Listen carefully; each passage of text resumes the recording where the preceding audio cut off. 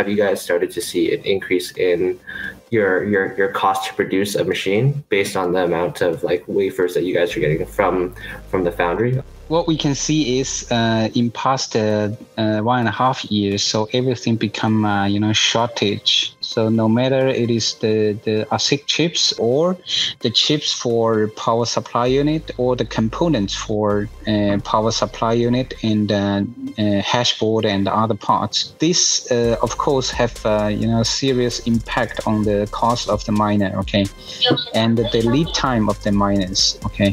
So recently you might have read the news that both TSMC and Samsung, okay, so increase the cost of the wafers.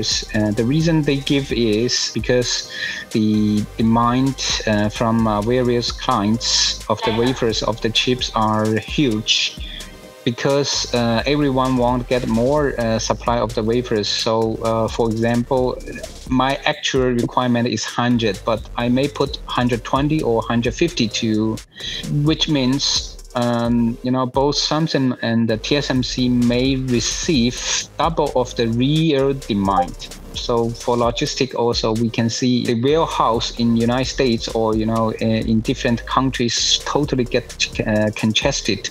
So there is no worker to palletize the cargoes, and the container cannot be returned back.